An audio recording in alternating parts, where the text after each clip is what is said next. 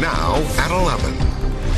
Thanks for joining us. High-tech crooks are finding tricky new ways to con anyone who connects to an internet with a laptop, tablet, or smartphone. Criminals are setting up wireless or Wi-Fi connections that look real, but they're not. In just seconds, hackers can steal your identity without you even knowing. Aaron Draworn saw firsthand how anyone, just about anywhere, can be fooled. Aaron? Dave, if I wanted to go online right now, these are just a few Wi-Fi options here in our building at Channel 8. They all look pretty legitimate, and we found out today it's quite easy to fall for a fake and be duped. Kris Jardon uses a wireless connection or Wi-Fi at UNLV's Student Union. Video games and message boards, email, and going to websites. The history student is connected and can surf on his computer as much as he wants, but he knows you can't be too trusting on public Wi-Fi. But I wouldn't go on my bank account like on public ones. So the first thing an attacker is going to do is what's called sniffing. Just see what's in the air.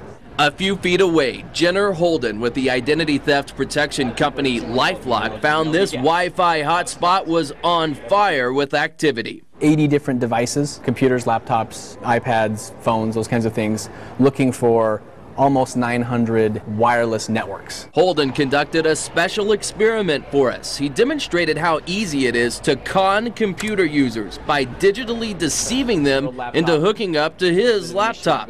They click on a Wi-Fi network that looks real, but it's a fraud Holden had just set up. It's an evil twin. It's pretending to be something that it's not. And you connect to them instead of the legitimate access point, and they pass your traffic through. Holden showed us how a crook can grab data right off your computer. Passwords, sensitive information like social security numbers, birth dates if you're doing banking or taxes or anything like that. The scary thing is, most public Wi-Fi networks are at risk. A university, a library, an airport, coffee shop. I could see a lot of people falling for it. Kris Jardon agreed to take part in our demonstration. He signed on, and the private information he typed appeared on Holden's screen. It accurately recorded it, and they definitely would have your information after that. And it's a bit shocking. Just realize the next time you pull out your laptop, iPhone, or iPad for Wi-Fi, it can be risky. Am I just reading the news? Maybe I'm okay with that.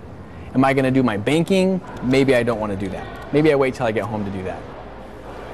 Now, we did not gain any passwords or private information in our experiment there because we were dealing with some honest professionals. But truth be told, the crooks are using the same technology, the same tricked out computers. They will park outside businesses, restaurants, schools, and sit there and get your personal information in real time as you type it in. Reporting live tonight, Aaron Draworn, 8 News Now. Thanks, Aaron. North Las Vegas police are looking